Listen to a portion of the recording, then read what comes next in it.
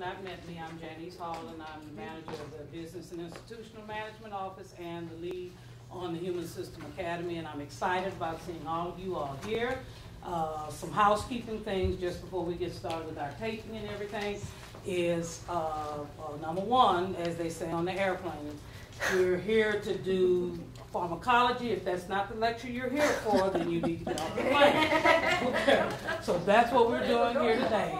And we wanted to do the safety activity to let you all know that in the event that the bell goes off, the door right out here, you're going to go out this closest door, which is right out here, and go out of the parking lot right there to the end, right there to the hedge. The bathrooms, men and women, is right outside this door to the left. You'll see a hallway right there that the men's restroom and the women's restroom is over there. And then introducing my staff that works for Human System Academy, Dr. Pam Dinkins, Deetra Nimmons, and my secretary, Rubicelia Guerra, are the folk that have been contacting you and sending you the letters and keeping up with all of you all as far as who is ready to receive their certificates. As of this coming up Friday afternoon, Dr. Davis will be issuing 9 certificates because we've had 9 people who have done all of the course completion that's necessary to get their ROI certificates. And so I'm excited, and I want you all to continue to be interested.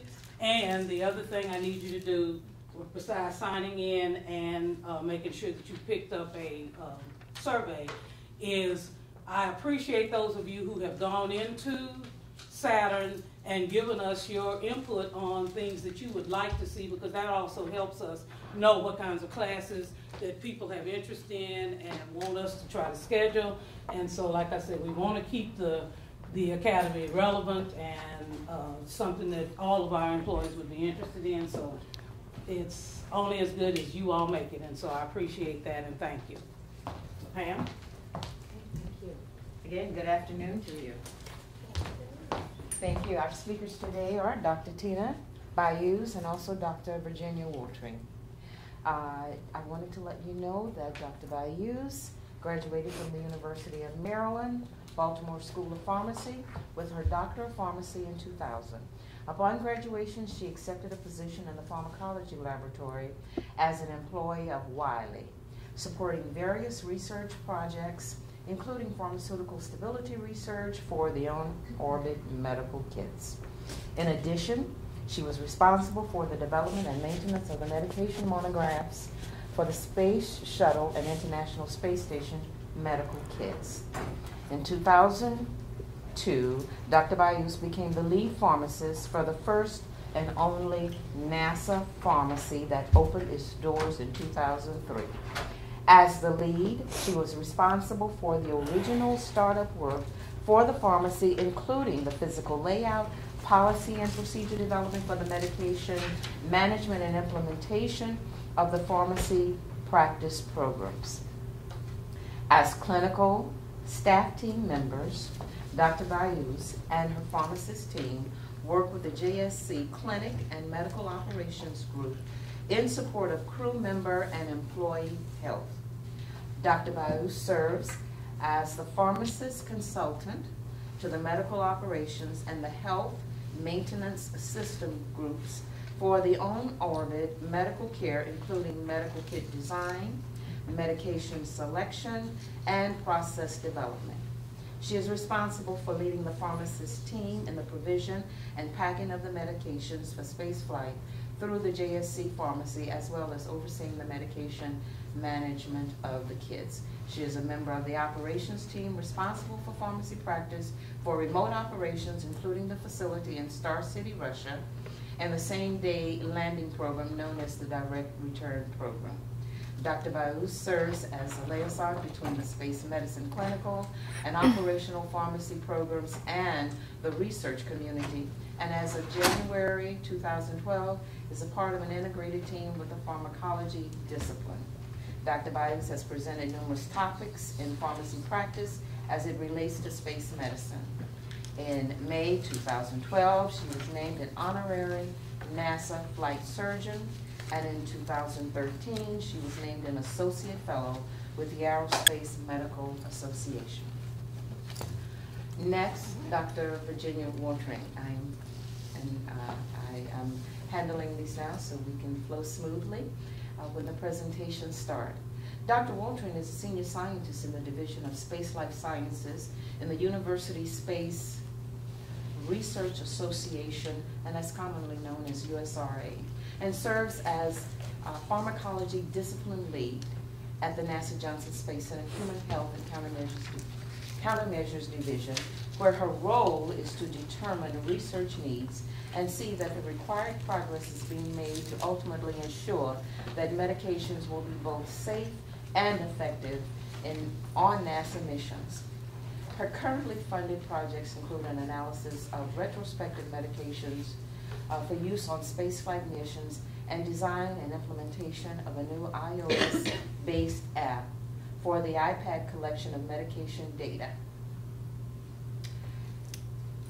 Recently, she completed a number of projects which include a newly awarded study of pharmacokinetics in spaceflight, which will begin soon, and also the examination of the stability of medication stored in the spaceflight environment and gene and protein expression changes associated with spaceflight. She collaborates as well extensively with companies, academia, and nonprofits. She also hosts college and high school summer interns at JSC each year and was awarded the 2012 and 2013 Student Career Exploration Program Mentor of the Year Award. She gives guest lectures at local universities and has adjunct appointments at the University of Texas Medical Branch in Galveston and also the University of Houston. She received her doctorate in pharmacological and physiological science from St. Louis University after earning a BS in chemistry at Florida State University. She's published a number of studies on ligand-gated ion channels in the brain and the spinal cord. She joined USRA and Space Flight Research in 2009. In 2012, her book, Reviewing Pharmacology in Spaceflight, was published by Springer, and the book is entitled Space Pharmacology, Space Development Series. I present to you now Dr. Tina Hawkins. Thank you. Thank you. Good afternoon, everybody. Ginger and I kind of flipped a coin, and it's we're going to do pharmacy practice first and then transition over into research, and I think the slide deck will actually help with that momentum. So with that, I'm going to launch into my presentation. The objectives of today are going to be to introduce you all to the JSC Pharmacy here on site, kind of provide a big picture overview of how the pharmacy services fit into the space program, outline the roles and responsibilities of the pharmacist staff, discuss issues with the provision of drug therapy within the spaceflight environment. Considerations of the contents of the ISS med kits will be discussed. Medication kit packing timeline that helps put some things into perspective for folks. And then, of course, throughout the whole talk, there'll be examples of unique challenges within the space medicine pharmacy practice. So the JSC Pharmacy actually is relatively new. It opened on March 31st, 2003. We're located in Building 8 right now, but in 2015 we're going to be moving with the clinic over to Building 45. I don't have a date yet, but it's sometime in 2015. There are pharmacists on staff. We have myself and another full-time, and then I have 2 part-time per diem folks. The services that enjoy the pharmacy are the clinic and, of course, space medicine operations, and more we're getting involved with research, and I'm sure Ginger will be discussing that. The physical building of the pharmacy provides for control and accountability of medications, and it provides the necessary security that we need to have because it is a pharmacy on site. We abide by all of the federal regulations, state regulations, EPA, DEA, USP, so having the physical facility here at JSC is actually very beneficial to the space program. We are more of a health system pharmacy practice model rather than a community pharmacy practice, and when I say community, I'm talking about like a CVS or a Rite Aid, those folks that are outside. Not necessarily hospital because we don't have beds for people, but we're kind of a hybrid, so we like to say it's a health system. The pharmacists are considered part of the healthcare team for both the clinic and medical operations. And we provide such things like medication management for the clinical practice of pharmacy. There is a pharmacy and therapeutics committee that governs the practice of pharmacy at JSC, and that's predominantly for the clinic services. There is kind of a unwritten P&T for MedOps, which will probably become more formalized in years to come. Formulary management, we are a small facility, and we have a small patient population base, so it's not like we can get anything we want. So we keep it to a minimum as to what we would treat here at JSC. Of course, prescription dispensing. Any of the required record keeping that is necessary for medications. Because we have treatment areas throughout JSC and including Sonny Carter, we do go out and inspect those areas so that we can make sure that they're safe, that there's no expired medications, that the things are being stored and labeled appropriately. Of course, patient education. If you go into any community pharmacy practice, you're going to have the opportunity to be counseled by a pharmacist, and we do offer that. And we comply with the Joint Commission ambulatory care standards. I'm sure if you've seen hospital advertisements, they're Joint Commission certified. We follow those guidelines because it is the gold standard, and it just helps us to put something, pin it onto something, and say this is a standard that we're going for medication practices. So as I mentioned before, we're not your average community pharmacy practice, although we may look like that if you stop by Building 8. Because we're in-house, it's considered closed loop, so for our folks, particularly for spaceflight, they get what they need from the pharmacy. It's also on orbit, and it comes back to the pharmacy, so their care is continuous with us. That is very similar to being in a hospital floor moving from one floor to the next, except in our case, it's down here to up there. That allows us to have a timely response to the space medicine community. Because we are dedicated over here, we're not having to deal with regular people. And because we are dedicated to the JSC scope, the standard of pharmacy practice has been also carried up to the on-orbit medication kit. So, like I said, it's a continuous thing. So I like to use the iceberg as an analog. Some people are very visual. Dispensing prescriptions is what most people think that when you talk about a pharmacist practice, that's what we do. However, just like the tip of the iceberg is only visible, 1/9 of it is visible, there's a lot that we do that is pretty much unseen. And here at JSC, or within space medicine, it's even more of a need to recognize below the water surface, because we do have a unique environment with spaceflight. We do have unique situations. And of course, that means that we do have a unique pharmacy practice. So this is just a graphic that I like to put up to show kind of the areas that we support. Of course, we support clinic operations here at JSC. The big one that I'm going to focus today, and the one that's probably more interesting to a lot of the folks in the room, is the medical operations spaceflight side. And then I'm going to touch on the research part that we've been working on with Ginger, and then I'm going to turn it over to her.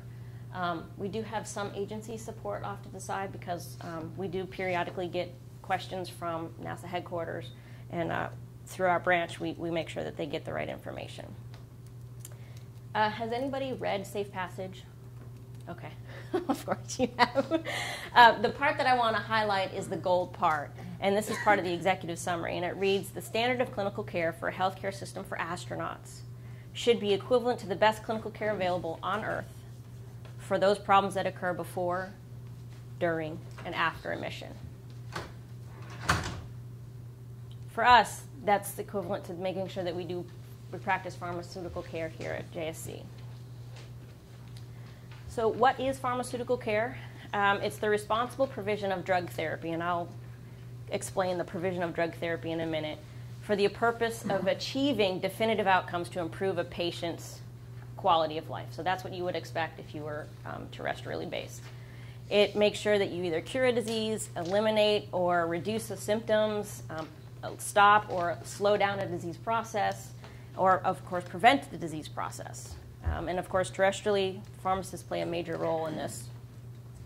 So for space medicine, if you transfer that over, what we want to make sure is that we can eliminate or reduce crew member symptomatology, stop or slow long-term effects of microgravity, or prevent them from even happening in the first place.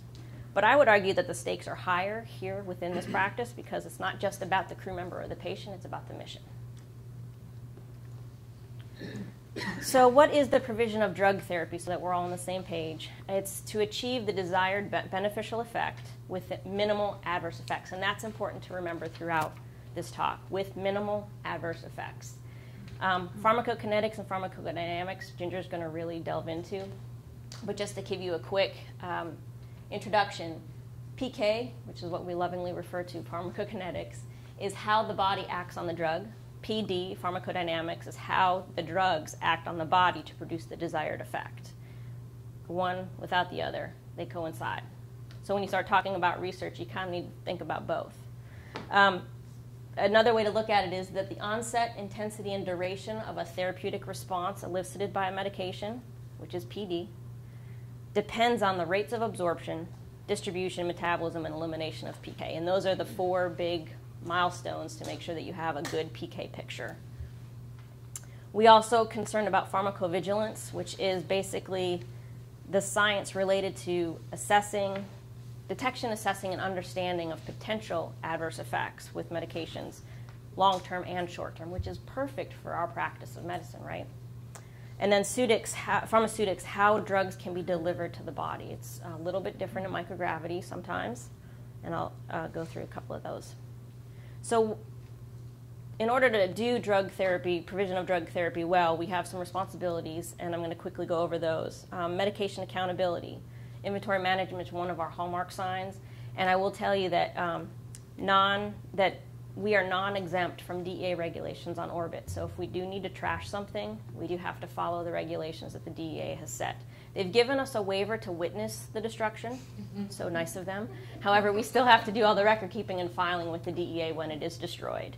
Supply chain management is a big deal. We ship a lot of things to Russia so that it can be launched. Making sure that it's cold chain appropriate, room temperature appropriate for shipping outside of JSC and, of course, within JSC is one of the things that we're responsible for making sure. And then if there is an excursion, how we can quickly address it, whether or not research supports the use of it or research supports that we need to discard it and start over. Pharmacy is involved heavily in appropriate selection and use of medications, both terrestrially for the clinic as well as on orbit. Of course, we do therapeutic monitoring for medications, which looks at potential drug-drug interactions, drug-food, drug allergy. And of course, you can't really talk about anything these days without having a financial awareness of what that looks like. So we make sure that we are being very diligent about the cost of medications, which means we don't want to be wasting medications because it didn't ship appropriately. It's not just the cost of the drug, it's all the resources that go involved in getting it over there. Frontline collaboration with our healthcare providers. Sound alike, look alike. That's a phrase that you could hear in community practice and hospital pharmacy. So we want to make sure that what we're packing for our crew members who get limited amount of training in the medical kits, that the names and the way they are looked, the way they are packaged, don't confuse them. Drug stability, we have a unique situation. We can't always refrigerate things. And because of the size of medication kits, we usually have to repackage. So does that affect stability? We don't know. Drug information for both our patients, our clinical and our non-clinical staff. We do have international partners, which means they have the choice of flying their personal international medications, which means we'd like to know what they are and what's contained in them so that we can make sure that if something were to happen, our U.S. crew surgeon that might be on console is well aware. So that takes a little bit of research on our part. Medication design support, I've already mentioned. Any technology updates that come through pharmaceutical-wise, new drug delivery systems, finding substitutions for obsolete systems. Because we have an understanding of what the med kits look like, it's very easy for us to say, yeah, that might work, that might not work, based on the size of the kit. Reformulations of medications can really trip some people up. And then we've had a lot of withdrawals from the market, a lot of shortages from the market, which I'll get into, and some restrictions.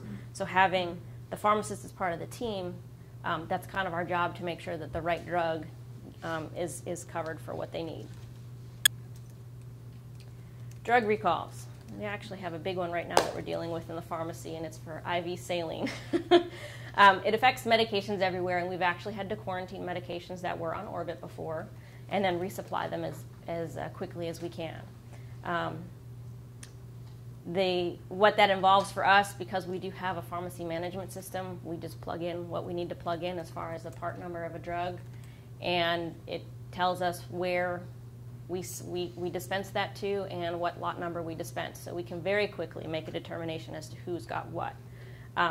Getting it up on orbit, that's a whole other conversation, but at least we can identify and let the physicians know quickly if it's something that they need to be concerned about. Most of the recalls that we get don't impact our services, so we don't bother everybody with all the recalls that we get. People would stop paying attention to us if we did. Drug shortages. Lord, this one's been eating our lunch for the past couple of years. Daily vigilance is required. We've had numerous drug shortages that have almost impacted our on-orbit kits. And at the 11th hour, we were able to secure some from another vendor, and it was able to be packed. So I'm happy to say that we've never had a medical kit on orbit that's had a drug that wasn't there because it was shorted. However, in 2012, we came pretty darn close. 86% of the medications in our onboard medical kit required an action by the pharmacist to make sure that it actually was in the med kit. It got better in 2013. I think it went back down to 35%, but it's cyclical with the national shortages that come out. And that's a big one because it doesn't just impact not being in the kit, but if we have to make a change and we use a different size or a different strength, which is like the last resort for us because it affects downhill, it can impact. We want to make sure that we're not talking about sound like look-alike, that we don't have a potential of error in administration. So if we fly something that was 5 milligrams and all of a sudden we had to double it because that was the only one that was available, making sure that the crew knows that so it's not a good thing. We just try not to do that. That's the last resort. Lord, that keeps me up at night. But the therapeutic differences, if there's unfamiliarity with the crew and the crew surgeon, because they get trained on the med packs as well. The time gap that occurs between the crew training and the kit contents when they're packed is a big thing that we need to consider. By the time we pack, some of our crew members are already in Russia. So that could change. We've had to send notes to the training group so that they could send notes to the crew surgeon and the crew so that everybody was on the same page. Changes to the paper, procedures, checklists, anything like that, we try to avoid. And then, of course, we have to be vigilant about resource assessment, up mass, if there's going to be more trash, if there's going to be more time for the crew. And the last thing we want is a delay in treatment because that could definitely affect the mission outcome if treatment was needed. So what are some of the considerations for medical kits? Volume. We have a finite space. It's basically a binder that we can use. Mass. The amount of trash. So we try to eliminate all this extra packaging, the tamper-resistant things that you guys see on eye drops. That's a foreign object debris on orbit. So we have to take that off at the time of packing so that QA knows that it's a brand new bottle. And then we shrink wrap it with the HMS team to make sure that the crew knows that it hasn't been tampered with. Stability is a big one, and Ginger, I'm sure, is going to go into that. Sterility. We do not have resources on site, nor legally could we accept medications that were repackaged from like a vial into a syringe because of expiration date. But on site, we don't have the resources to be able to do sterile prep. So sterility is a big one. And then pharmaceutics issues. A couple years ago, we went through a med kit redesign, and everything in the kit looked like a little syringe. And those syringes went away. The market said, we're not going to do this anymore. We have some drugs that are in this, but you can't get empty ones anymore. It's kind of a USP requirement now. So we went about looking for alternatives. And the most flexibility that we could get would be the vials. You can see my lovely little drawing of a vial there. What happens in microgravity, because we did a C9 flight, all the fluid sticks to the glass. So if you were to go to put in a needle into the air, you're not going to get anything. So we had to come up with a way, and training was involved in the flight to get the crew to be able to withdraw the contents of a vial. This picture down here, the bottom right, the Afrin bottle, like an Afrin bottle, it's got a spray mist. 1G it sprays fine. 0G it comes out like a stream. So all that's going to do is just go in somebody's nose and down their throat and not be effective at all. But we were able to find another version so that it was a metered dose spray. So everything that we do now that's nasal prep is make sure that it's a nasal meter dose spray, and it comes out as a mist and it does what it's supposed to do. But for the longest time, even on shuttle, they used to repackage them in these tiny little bottles, and it wasn't really going anywhere except down their throat. This is a real dirty version of a med packing kit, and just for your awareness, the process starts about 8 weeks prior to pack. Depends on the vehicle that we're flying on. So right there on the bottom right, if we're flying on a Soyuz, it's about 8 to 9 weeks before launch, so 8 plus 8 is 16. And if it's a SpaceX or orbital flight, it's between 6 or 7 weeks, so 15 weeks. So anywhere from 14 weeks to 16 weeks is the window that we have backing it up from the launch date. We are fortunate in that our HMS surgeon has signed a protocol so that these are the contents of the kit. We know the contents of the kit. We know that they're going to have to change. We don't want to write a prescription each time. So we have a protocol that allows us to work with the HMS team. They identify the drugs that we need to resupply based on use or expiration date, and then it gets sent to us via order. So it actually saves a lot of time from trying to have to get a prescription from our surgeon. We review it and make sure if there's any drug shortages, any packaging issues, and shelf life is the driver for us. Cost is a factor, but if something is more expensive but we have the expiration date that we need and it prevents a launch earlier, a repack earlier, then yeah, we're going to go with the more expensive drug because in the long run it's going to save more money. We have, I mentioned the pharmacy management system actually keeps track of everything, and the one thing that I haven't mentioned yet is we make sure that toxicology gets the contents of the inactive and active ingredients, and I'll go into that in a second. And then we actually pack with HMS and QA, and it's all based on drawings that they have. So I mentioned that the timeline begins about 4 months prior to a Soyuz launch, and then the packs go into that locker right there. So really on orbit, you're looking at a resupply of every 9 months based on the expiration date, because so much of the expiration date's chewed up on the ground getting it ready. Excuse me. I do not want you to read this. It's just to show, we do have crew-specific IMAX, which is crew-specific medications. That involves more steps because it's crew-specific, so it has to be driven by the physician. Because it's not a set list of medications each time, it does require us to review it and compare it to anything that they've had in the past, anything that's on the med kit that might interact with it. And then if there's shortages, we have to deal with that. If there's expiration dating, then we have to deal with that. And packing off to the side there is complete. This process starts about 19 weeks prior to a Soyuz launch. Right now, we're only flying IMAX with the crew, which means it would always be on a Soyuz. I don't know if that's going to change in the future, but that's where we are right now. It allows, basically this whole 19-week window allows pharmacy 3 weeks to do the meat of the work before packing. And then packing happens about launch minus 11 weeks to 9 weeks here, and then gets shipped over.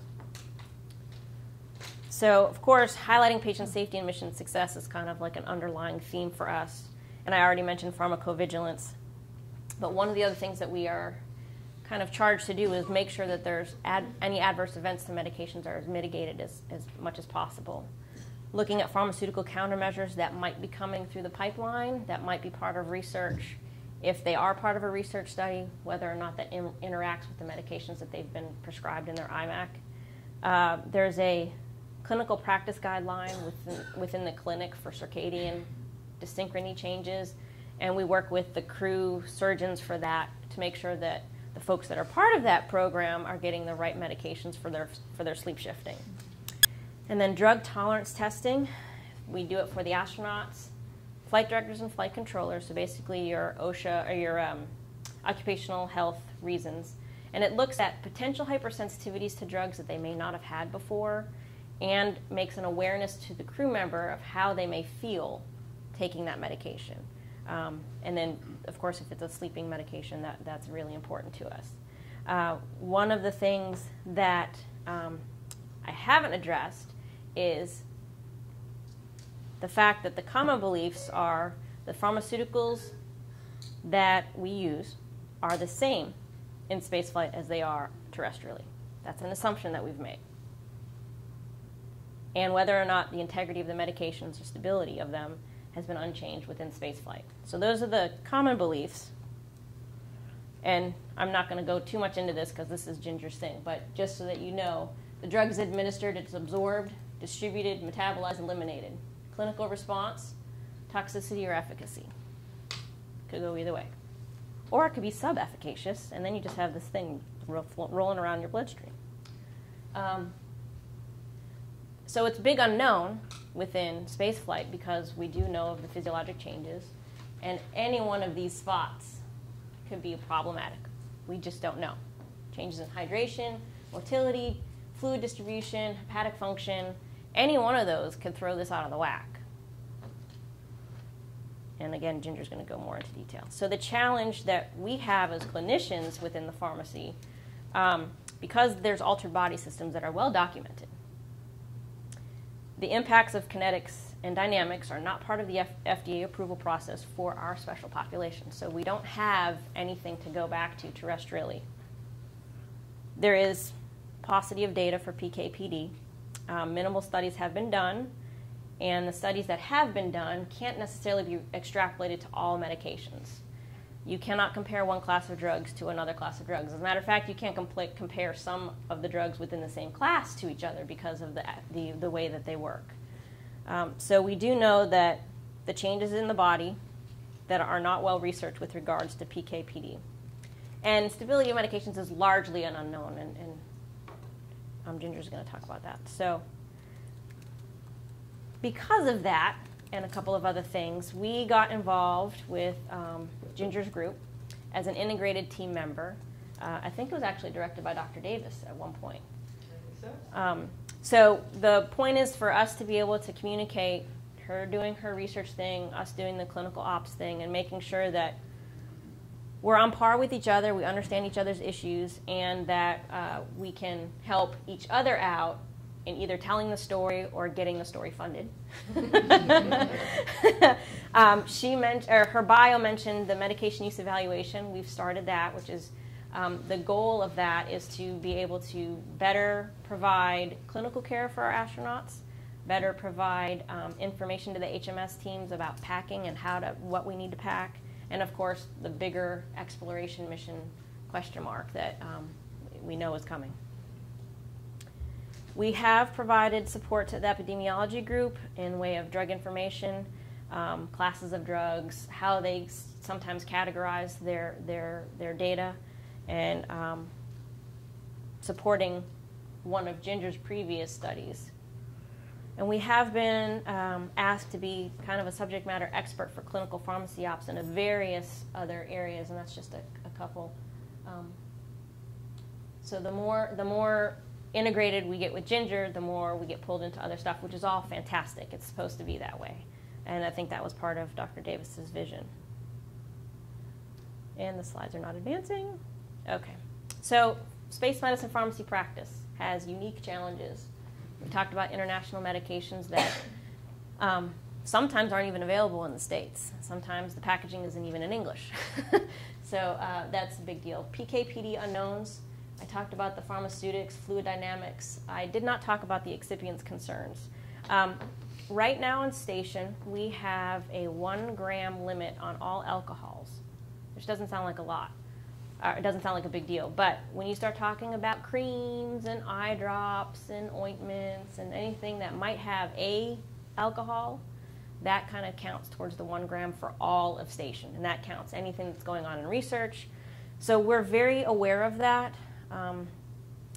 And so when we have to get something that we don't normally stock because that brand is no longer available, we make sure that we really look at it.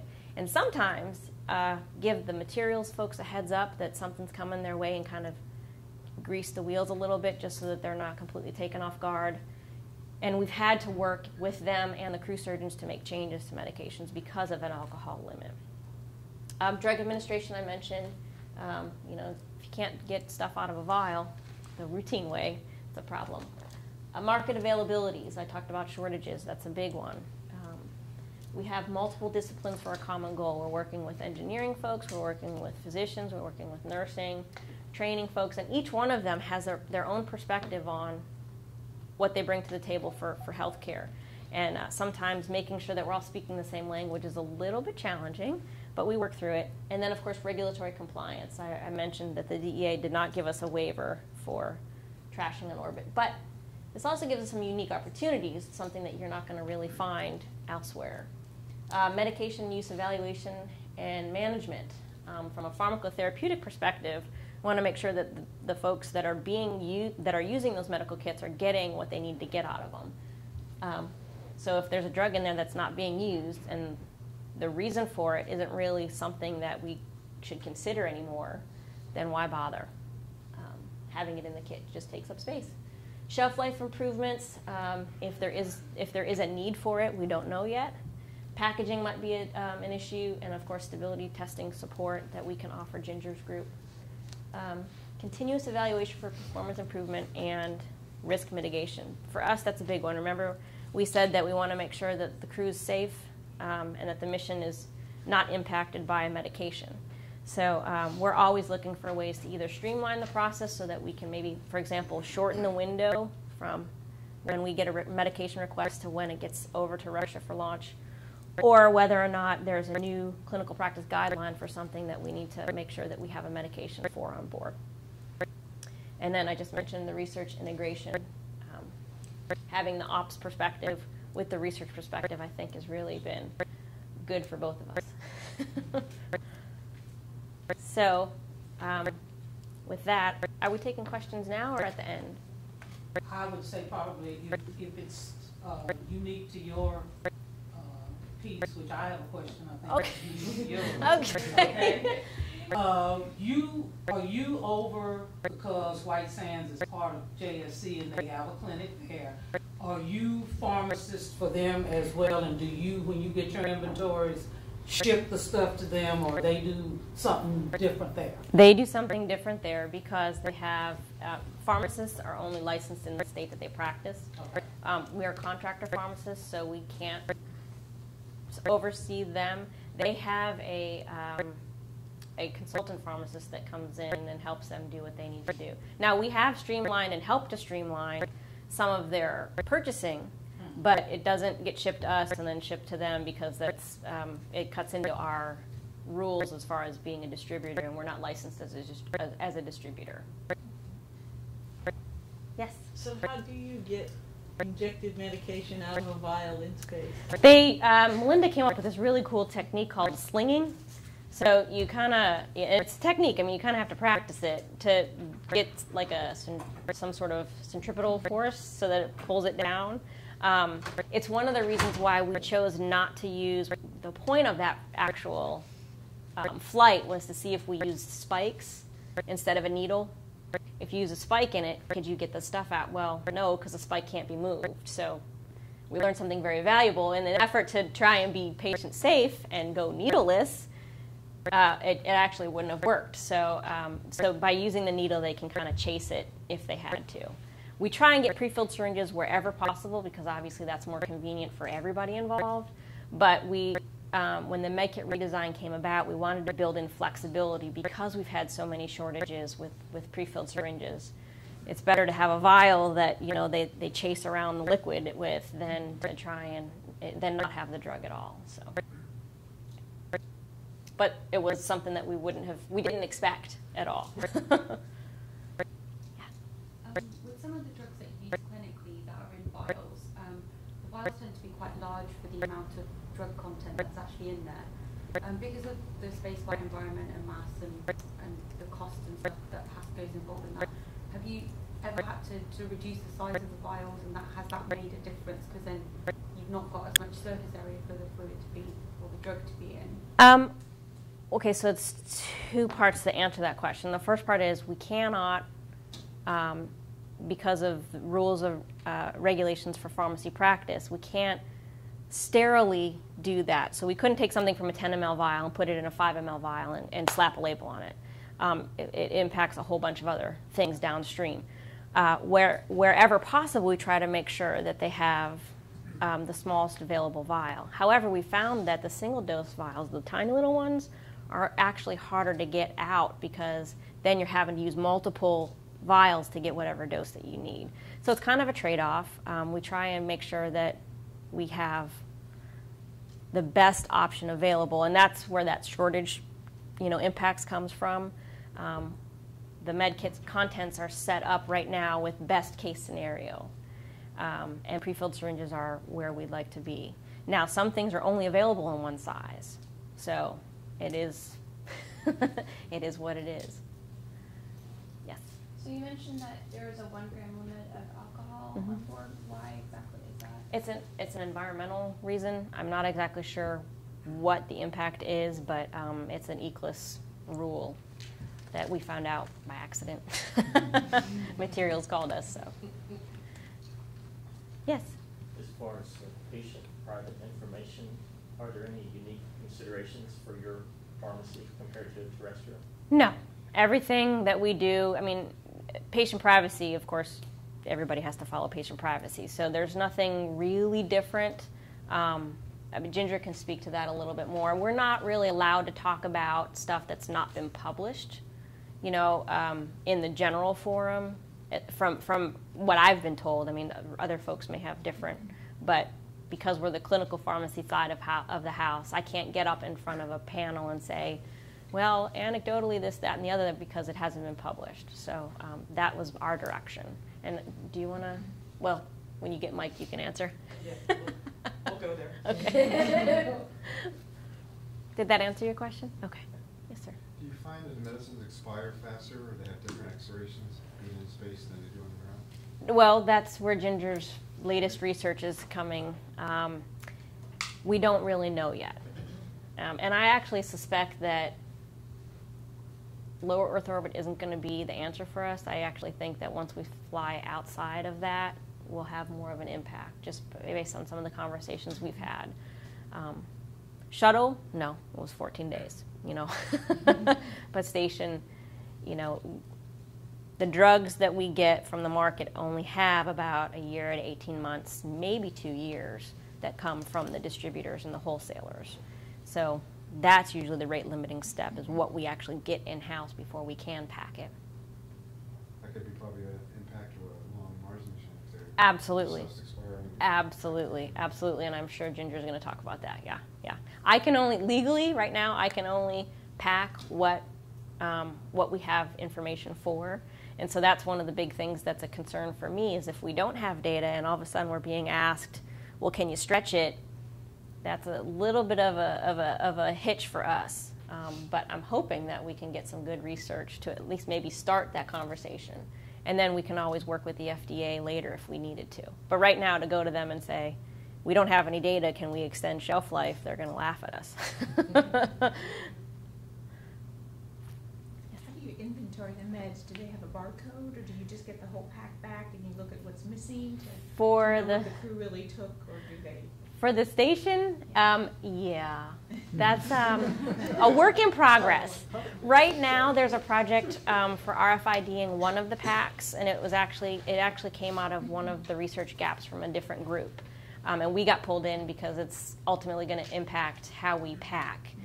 It was supposed to launch on SpaceX 5, but then the equipment that was going to be able to read it wasn't launching until 5 months later, so it's got pushed off. Right now, it's based on what people tell the ground. So most of our resupply is based on expiration date.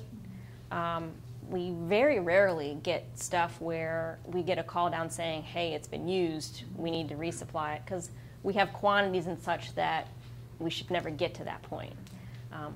But it has happened.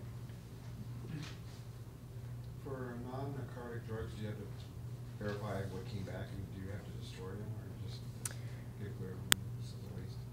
So for non-DEA drugs, we get nothing back right now. So the program has made the decision that they're not going to return anything, so everything gets trashed, which is unfortunate for a research perspective. We have in the past gotten things back, and we've turned it over, most of it, if not all of the packs, over to research for stability. It's, of course, and I don't want to steal your thunder, but it's like one time point. There's no ground control. It's an opportunity to do something with those medications. Ideally, it would be nice to get them back, one, for inventory, because we wouldn't be asking the crew to go off and do this exercise to make sure that we have account for it. And two, it allows us to be able to turn stuff over to research.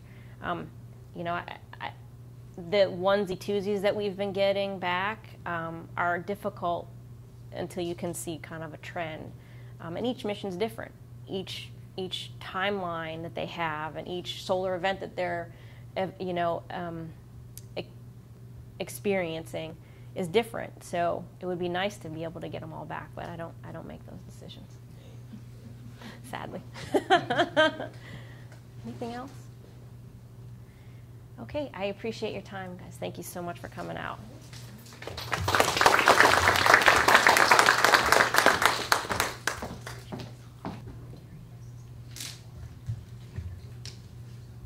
Seriously, where'd my mouse go? Yeah, it's not bad. It's not bad. Tina, did you make my mouse disappear? Yeah, it's on the television, so if you move it all the way to the right or all the way to the left, it will reappear back on the laptop. Ah, brilliant.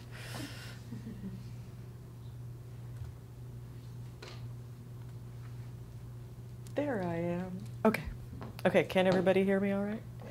All right, so I'm going to pick up where Tina left off, and she did a really good job of setting things up for my story.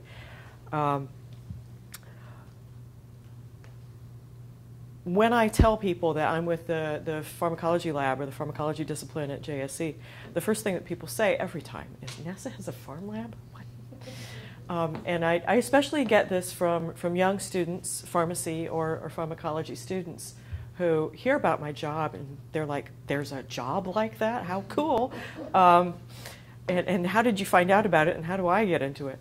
Well, I didn't know NASA had a pharm lab until 2009, which is when I was looking for a job and I found this job advertised in the back of Science.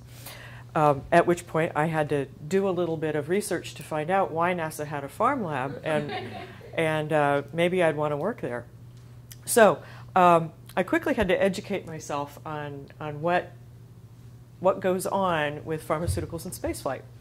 And if you think about going on a trip, if you go on a trip, you might take medicines. You might take the medicines that you know you take every day, routinely, or you might take medicines to prepare for some kind of thing that you expect might happen. So, and that's what spaceflight is. We're going on a little trip. We pack ahead of time for things we know we're going to want and for things we think might happen. And the first time this came up, and you know, you don't really do this when you're going out for 2 hours. You do this for longer duration trips. So the first few spaceflight missions, there weren't any medications. But by the time, in 1963, by the time we got up to 35-hour journeys, people thought, you know, maybe we should be taking some medicines with us. And at this point, they packed preloaded auto-injectors with a pain reliever and a motion sickness treatment. I don't know if either were used, but they were packed, and those were the first pharmaceuticals in flight. Now, things are different in microgravity, and that sounds really simplistic and stupid, but it comes down to make a huge difference in all kinds of things. Tina was telling you about filling a syringe and the challenges there. So everything that you can think of can be different in spaceflight. Like flame It doesn't, there's no rising air current, so flame in space is different. And there's some great videos that our crew members have done with experiments on that subject. You should look them up. Carbonated beverages. We don't take those with us anymore because, I don't know how well you can see it here, but that's a bubble of a carbonated cola drink there. There are air pockets trapped inside it. In a glass, right, the air bubbles come up to the top, they rise. But in microgravity, they don't. The gas is trapped inside. So you're actually consuming more gas, and you don't have the separation of gas and liquid in your stomach either, which I'm told makes for some uncomfortably messy burps.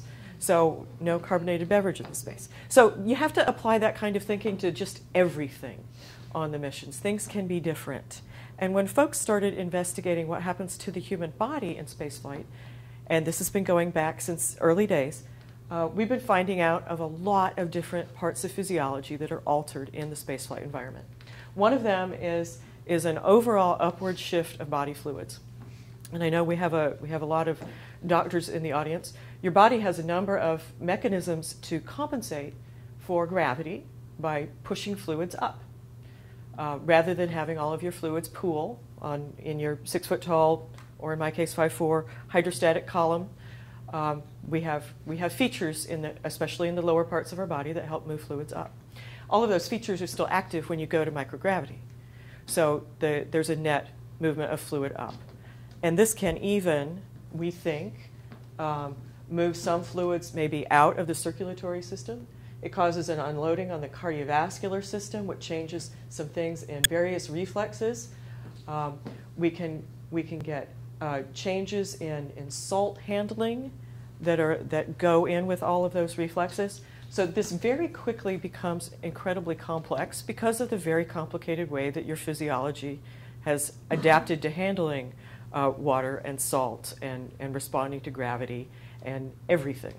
It's all connected. And it's not just limited to the cardiovascular system. We know that decreased gravity disrupts the sense of balance. And some of the other HSA talks are given by the discipline leads of these other areas I'm going to mention. So you may get to see more about them. We have space adaptation system syndrome issues where people may feel nauseous or even vomit, particularly in the first few days of flight or the first couple of days after transitioning back to Earth. This particular syndrome drives some number of medication usage by our crew. We have a loss of bone mineral density that seems to increase with time spent in microgravity. People experience body pains, and we think this may be due to expansion of vertebral discs, or rather lack of compression of vertebral discs. People complain of head congestion kinds of issues. It may be related to the fluid shifting. We're not really sure about that yet. Circadian rhythms are certainly disrupted. There's an absence of the normal cues that would help you set your body clock. So all of these physiological issues have led to quite a number of reports of various medical complaints in space. And these are all published. On your right side is some space shuttle lists, and based from the ISS, this list. Largely these are things that would happen to any adult ambulatory healthy population. You know, the occasional little infections, irritations, nothing that would be considered terribly problematic. But those instances have driven usage of medications that Tina packs in the kit for them to take when they need it. And this is all shuttle data. Very shortly, everybody cross your fingers for me, I should have a new publication out doing a similar examination on ISS medication use. But, well, spoiler alert, it's not all that different for station. You still have to read the paper, though. Okay? Sleep is a driver of a lot of medication use, or rather insomnia is a driver of a lot of medication use. Headaches, congestion, space adaptation syndrome, little GI complaints, back pains, EVAs, sometimes people sometimes complain of physical pain, muscle aches and strains after an EVA, largely related to the hard suit that they're operating in. Apparently it's really hard work to wear that suit and do stuff. So yeah, for all these reasons, NASA has a farm lab. And we have a mission that's related to Tina's. You know, we want to make sure that the flight surgeons have good information about how the pharmaceuticals they're using to treat their patients will work in the extreme conditions of spaceflight. Which means that, and I'm going to go all the way in. So as a pharmacologist, it's my job to know the pharmaceutical's mechanism of action. That's normal. That's what I do. But it gets a little weirder here at JSC because we have to factor in how did the spaceflight environment change the physiology of the person you're giving the medicine to. And we have to think about whether the spaceflight environment did anything unusual to the drugs themselves. Now, this means that we do experiments, and we can't do every experiment on an astronaut in flight. It's just not feasible. We use a number of different models, and some of the talks here have been about those different models. We can use bed rest, and that has been used for some issues, particularly testing bone loss drugs, certain cardiac issues as well, muscle atrophy. We've just started using HERA as a new model. They've been testing some software for me that we're about to start on flight. A simple tool that runs on an iPad for an astronaut to record their own medication usage, what they took, why they took it, how well they thought it worked, you know, perceived efficacy, report any side effects there as well. So we've been testing software in the HERA environment. We can do a few things to model particular features of the spaceflight environment, and one of them is to make people sick. These kinds of studies have been going on for decades. Rotating chair sorts of experiments have been used with a lot of motion sickness treatments to try and test efficacy and dosages and side effects and whatnot. Right now there is a study doing something like this along with a learning protocol. This is Larry Young is the PI. It's an NSBRI-sponsored study. His hope is to develop a combination of a learning protocol with a reduced dosage of a medication. So by training people, maybe we can help them use less medication, which leads to fewer side effects. We can also use culture systems to measure things that go on at the cellular or biochemical level. And this happens a lot over in Building 37. We can't do everything in ground analogs because we can't perfectly model the spaceflight environment. So sometimes we have to use spaceflight. But that involves huge limitations, huge limitations. We're using human subjects, and very valuable and important human subjects who have very busy lives up there. We need to use non-invasive methods whenever we can. Experiments need to be non-toxic, and that's every part of the experiment. Every solution you're going to use to do anything has to be approved by the tox folks. We need everything to be lightweight and small. Any plastic materials involved have to not degas something toxic in a closed environment. We need low power consumption. We need to arrange the protocol of the experiment to not impact the crew schedule very much. And no matter what happens, your N, your experimental N, is going to be small. On any given mission, we may have 2 or 3 individuals sign up to participate in a certain experiment. You know, your maximum number would be, what, 500 people if we had everybody ever sign up. And for a pharmaceutical study, that's small. That 500 is small. You know, in the clinical trials world, we run 3,000 people at a time through things. So this is a really different world as far as N goes. Nevertheless, things can happen. Crew members can take blood in flight, and they do. They can even do their own. And we have freezers to store the samples. We can separate out serum, and samples can come back. Lately, Dragon has been bringing back samples, and we're really happy to see that. There are also opportunities for crew members to perform measurements in flight themselves rather than returning a physiological sample to Earth for us to examine.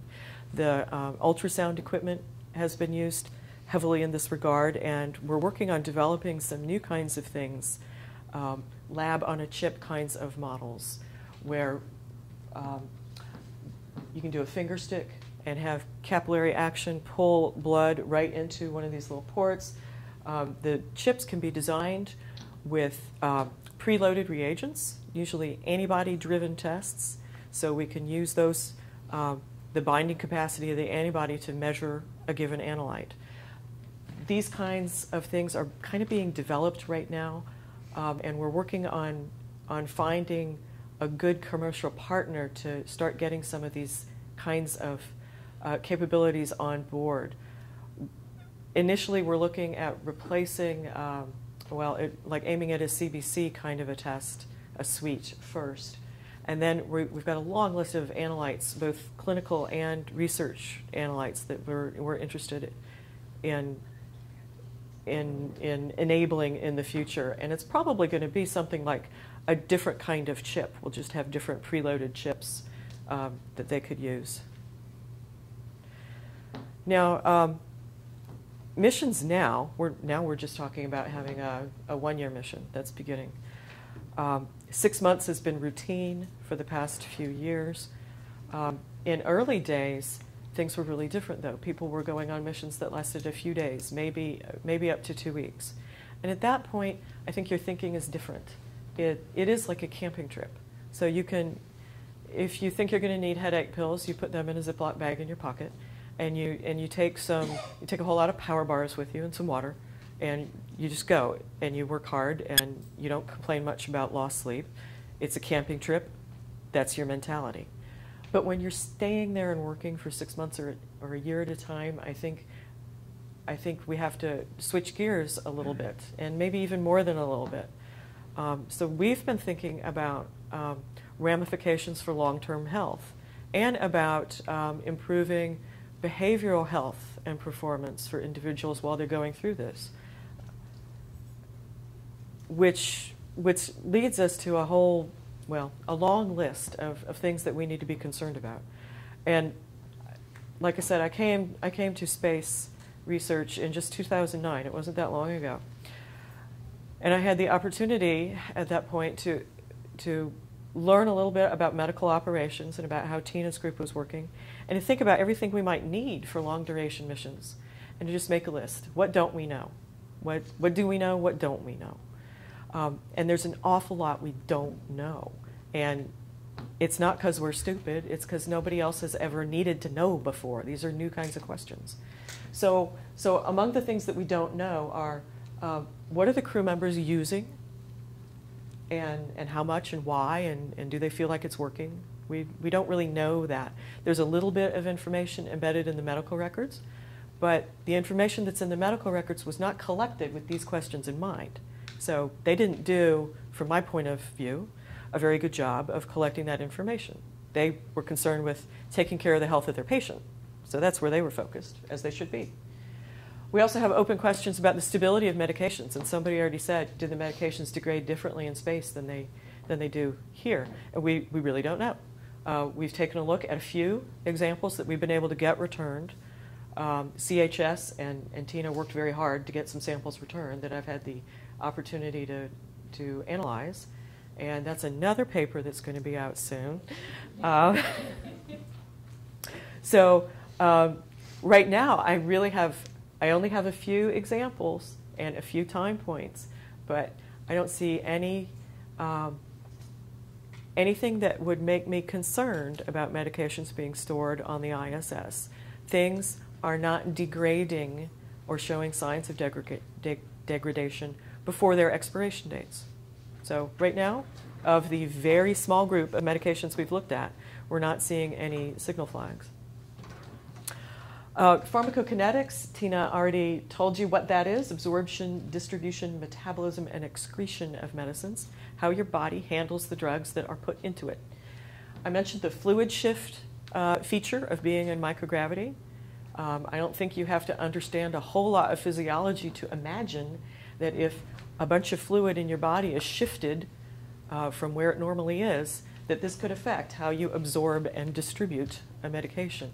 And we've got an experiment that's going to be starting in a couple years to examine this in flight.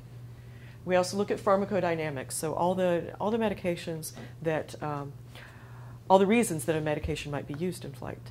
You know, is the medication finding its target site correctly? Is it interacting with the subsequent biochemical pathways properly? You know, is everything the same or is it different? We don't know. Now, as far as the usage goes, I gave you a heads up about this. So my study is called Dose Tracker, and we're pitching to crew right now. We're going to use this for a few months for each particular crew member who volunteers to be in the study, and it's voluntary. It's a research study. We're going to use this for a few months on the ground and collect some information on that particular individual, how often they treat headaches, how often they use sleep medications, and what kinds of side effects they usually get. Do they get a tummy ache after they take an aspirin? You know, things that are unique to that individual. Then we'll have them use this dose tracker application to record their medication use in flight, and we'll be able to compare that person's medication usage in flight and on the ground. At the same time, so that's an effort to collect a more complete set of data from a research perspective in a prospective fashion.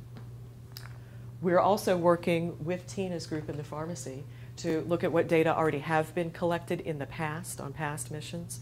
LSAH has been going through medical records and PMCs and every place they can to pull out information that is in the records from previous missions, and put together a big awful table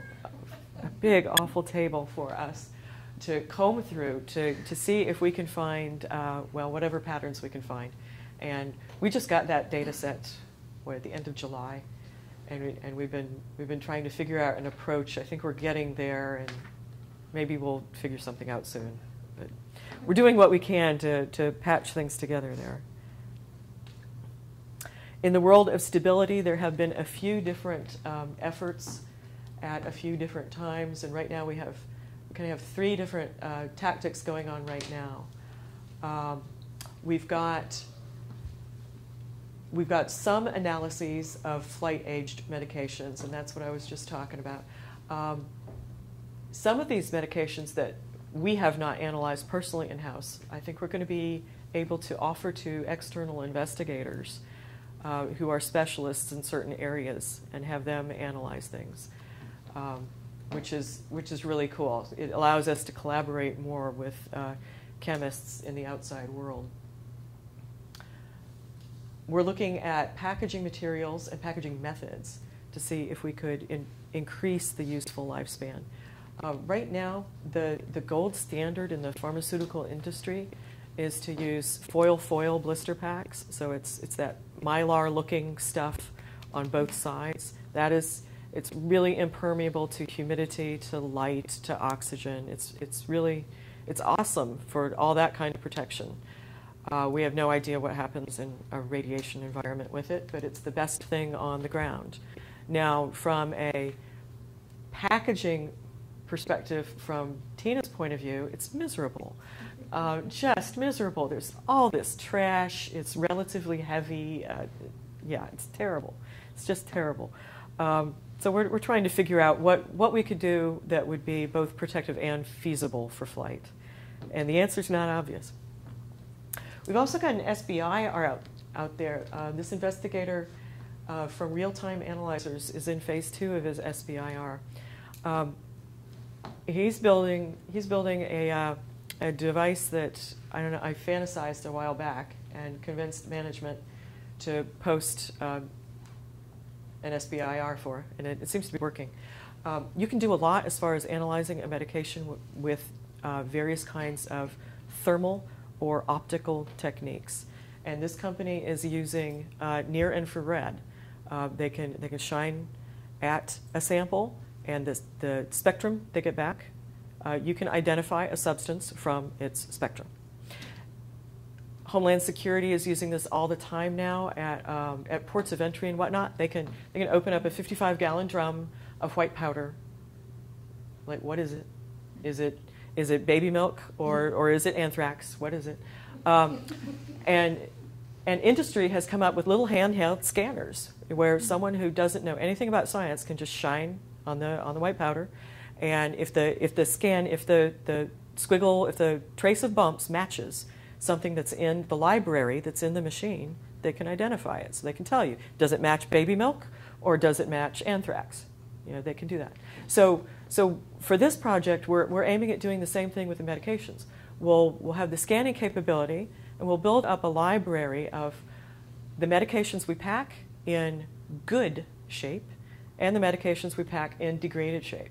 So when you do a scan, the idea is a crew member on year 3 of their mission, the medicines are getting kind of old. Is it safe to take or not? They can scan it and see if it matches the good spectrum or not. And so that would allow them a little control over what they're doing. How we'll implement it isn't known yet. First, we're trying to figure out if we can actually make this work on the ground, and they're doing that, it looks like. For those of you who go to the investigators workshop in January, he'll be there with an update of their progress this year. So that's covered stability. For PK, we really don't know if the spaceflight environment alters pharmacokinetics. We're investigating that now. This is a new study that was selected in the last NRA, and I've been working recently. There were some feasibility issues from the point of ISSMP about implementing the study the way we had proposed it. I think we've worked that out now, and we're going to be moving forward. We're going to give crew members a select number of medications and have them perform serial blood draws and bring the samples back down to Earth and analyze them, just as you would with a standard PK study on the ground. We're going to have the same crew members perform this before their flight and after their flight, as well as during their flight, so we can compare and see if there is a spaceflight-associated change. That's really what we're looking for. The pharmacodynamic aspects of this study are going to be in the area of sleep. There aren't a whole lot of PD kinds of things that you can measure in a non-invasive way, but sleep is a good one. We can tell when someone's sleeping, when they're awake. There's actigraphy. There's a lot of different ways to do that. So we've intentionally chosen some medications for this study. One is a sedative, is a hypnotic drug that people use to help them sleep. A couple others that we're using are known to have soporific side effects. So we're hoping to collect a little bit of PD data on how well they work. I also do, in the world of PD, I look out for some of the other disciplines that are in health and human countermeasures. We have experts in muscle and bone and the immune system and whatnot, and you've all been hearing lectures from all of them.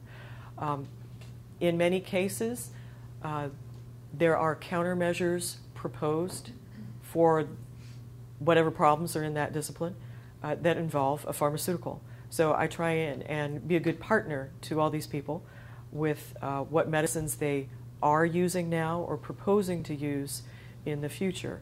So one thing we're doing with the bone group, they've already done some studies with alendronate in flight and seen very good efficacy with that. But as you probably know, there are lots of other bone loss treatments out there. They have not yet been tested in space. And I'm keeping my eye on what's going on with them as people on Earth are taking them. Bisphosphonates have a pretty common reflux side effect, which sometimes we've talked about being concerned about that in spaceflight. If you don't have the influence of gravity, you might be more susceptible to reflux kinds of issues. So we're thinking it's possible that we might see that side effect more often. So it might be a good idea to have some backup plans. So I've been watching denosumab and some of the PTH-derived drugs as well come through the clinical trials testing program, hit the market, and have adverse events reported in the FDA system. we've got a short list that we're looking at here. This, I guess because of the market share, the huge market share for this particular kind of drug, there's a lot of activity in the drug development world with these kinds of drugs. Not every realm is that active. We also think about basic science results and how they could affect what's happening clinically. So there have been basic science results with various microorganisms, potentially infectious microorganisms, that seem to become more virulent when they're in a spaceflight environment or in a rotating tissue culture system that gets used on the ground a lot. So imagine a bad day. You've been infected with a salmonella or something that's spaceflight altered so that it's more virulent, and you're given an antibiotic. Well, does the antibiotic work on that microorganism that has been altered? We don't know. So I've been partnering with the microbiology group at JSC, who does a lot of work in collaboration with Arizona State on addressing this issue. Can we do some testing of the antibiotics we carry on microbes that have been altered in this way? So that's ongoing. We're also looking at medications to treat space adaptation syndrome, and I mentioned Larry Young's study already. The medications that are used to prevent nausea and vomiting are generally associated with some unpleasant side effects. So if they're going to get used at all, we'd really like to reduce the dose. So this study that's aimed at reducing the dose by using a learning, training kind of method, we're hoping is going to work out well. We also keep our eye out for new clinical issues. The VIP problem hasn't been terribly well defined yet, but we've had 2 activities in this area. One is to investigate the possible treatment options for this. The one that seems obvious is Diamox. That would be used on Earth for these kinds of symptoms. It's associated, though, with an elevated risk of kidney stones, which we don't really want to give to people who are at an elevated risk of kidney stones. So there's a problem there. So I've been searching clinical trials for new drugs in this kind of area as well. We're also examining through the medication use evaluations with the pharmacy what affected crew members have used. A lot of vision changes can be associated with medication use. So this small study that's in progress is trying to look at whether symptoms associated with VIP could actually be caused, at least in part, by some of the medications that people are taking. If it's not, that's great. We want to rule that out so people can move on to what the real answer is. Muscle atrophy occurs in spaceflight, and we have the muscle expert right here in the audience. We have been watching for them a developing class of compounds, selective androgen receptor modulators. I don't know if you're familiar with them or not. We know that testosterone and other kinds of sex hormones can increase muscle mass. We know that. We've all seen in the news where it can go horribly, horribly wrong and be very detrimental to individuals. The pharmaceutical industries are developing more selective agents to perform particular activities in different areas of the body. The trouble with something like a sex hormone is that there's a receptor for it in nearly every tissue of the body. And so using the parent hormone can cause a lot of effects that you might not want. By targeting, if you're lucky enough that there is a unique kind of receptor on the tissue that you're interested in this case it would be a muscle selective receptor subtype. If we can target a drug to that particular receptor isoform, we could have our drug act only on that tissue, which is exactly what these studies are aiming at. And there's been some really good preclinical work done. They've got some beautiful studies out now where muscles in mice have been shown to recover from disuse atrophy very beautifully without having effects on the reproductive system of the animal or the brain or anything else. I'm thinking that that this may be a really good solution, but because we're still at the mouse stage of experimentation, it's going to be a while before anything is in the clinic, I think. Another avenue that's kind of way off in the future is the idea of taking a medication to protect individuals from potentially damaging radiation exposure. It may be that exposure to radiation is going to be the limitation as far as human beings going on spaceflight missions. If we could remove that limitation, it would be wonderful. So can't we just take some antioxidants to stop it? I get asked this on a really regular basis. There's so much in the news now about blueberries and other fruits and vegetables and curcumin and turmeric and curry, and just everybody has a solution, right? Just take antioxidants.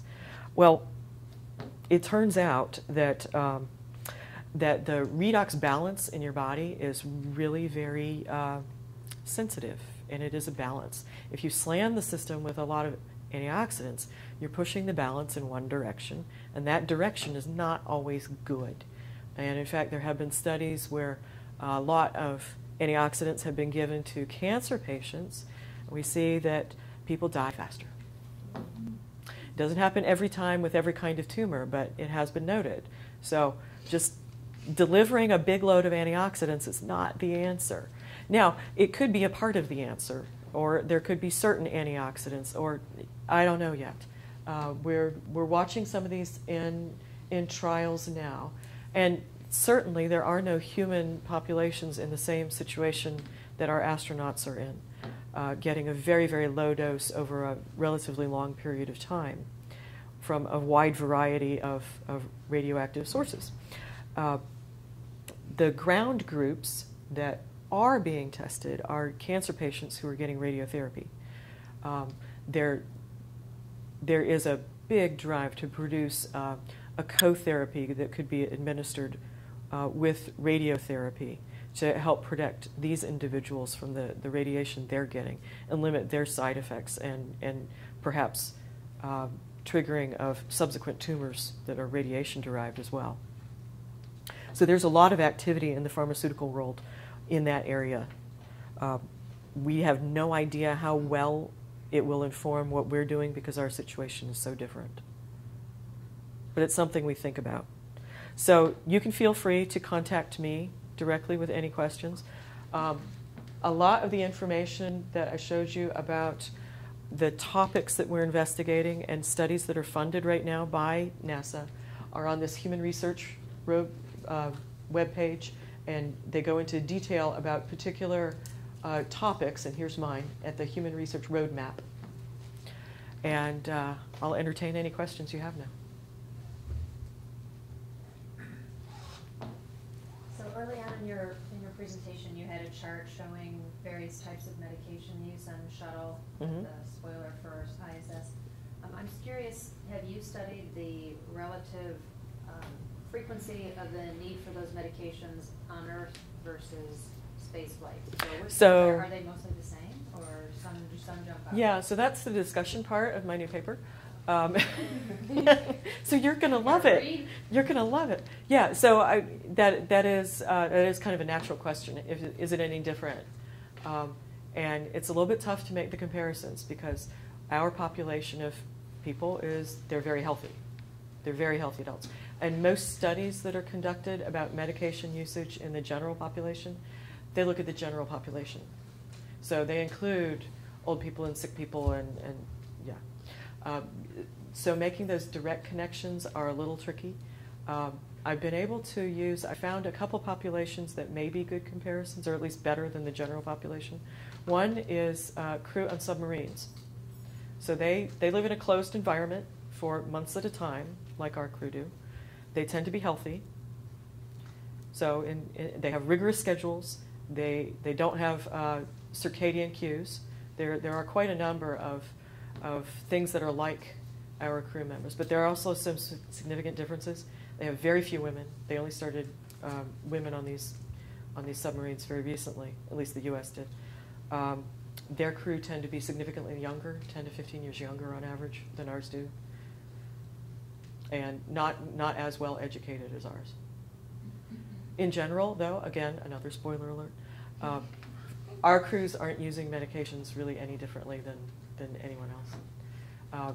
They are using sleep medications a little more, and that's really the biggest difference. What about headaches? Does that tend to be generally on par with our population, or with that one is analog? really hard to tell. Yeah. Really hard to tell, because even if you've enrolled people in a study about medication usage, when you ask them to write down everything they took,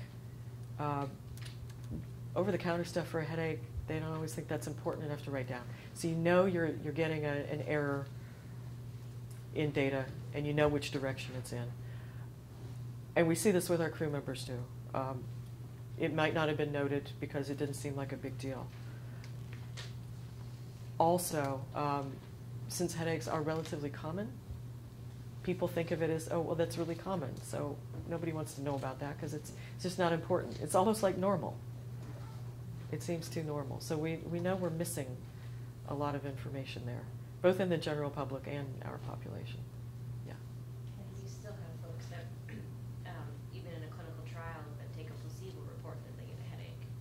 So, placebo is basically a sugar pill, and they're reporting that the side effect is a headache. So it would be very difficult to tease all of that. And that gets further confounded by a side effect, a noted side effect of nearly every headache remedy is headache. It's true. Go look it up. Headache is a reported side effect of nearly every medication that's produced. Is that real? Because headaches just happen to people, or is it really drug derived? We're not really sure. We're not really sure. For things that are so very common, it's hard to tell what's real and what's not. What else? Do you assume that PK and PD are different in 40 to 50-year-old average age astronauts than they are in younger everyday people? So do you have to take that into consideration when you're looking at a new drug? And then what does spaceflight do on top of that older individual? I would assume that's a factor in. So the age of our astronauts isn't that much older than the people who would be used in clinical trials. As long as they're healthy and don't have any kidney or renal failure, they'd be classed as adult, normal, healthy adults. Probably not an issue.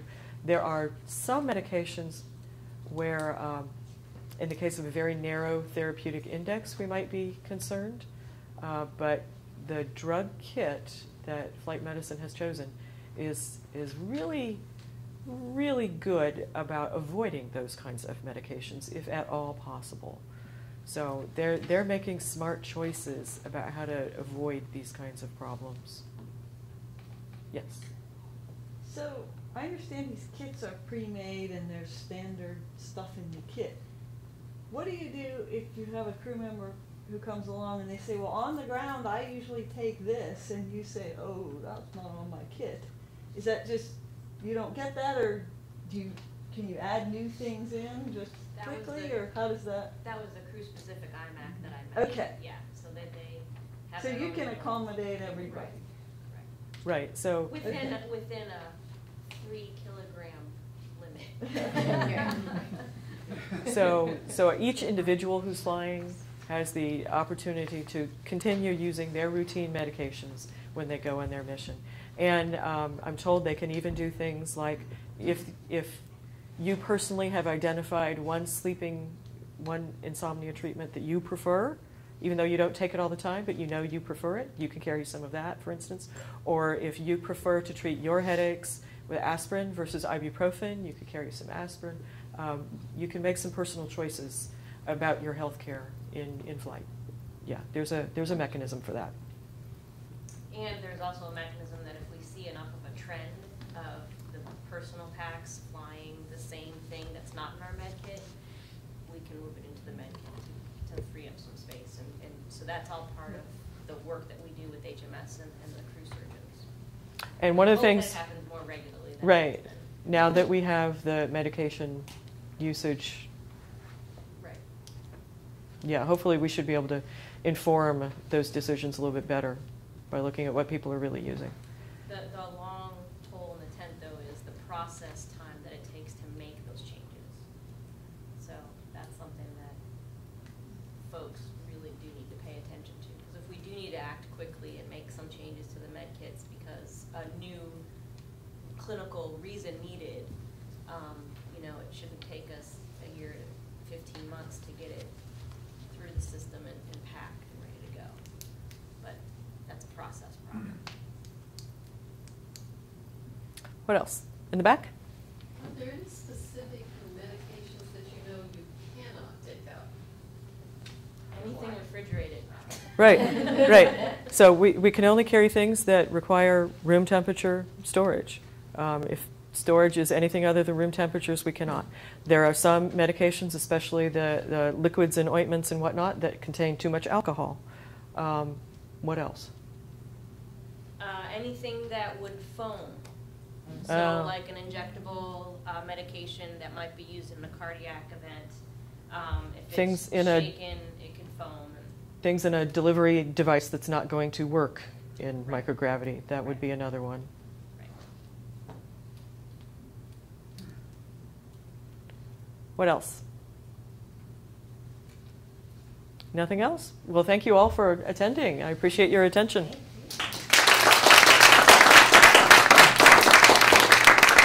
Thank you, Dr. Wilkins and Bayous.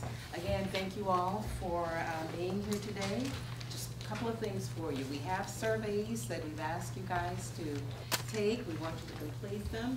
And Ms. Nemmons and Ms. Guerra will walk around and or stand here and we hand them to those persons as you're leaving. The other thing is that on next week, we have another lecture series in case you're interested, and this is posted on the SA webpage. All of our lectures are posted there. It's going to be on kidney stones. It's next Tuesday at 10 o'clock in the same location.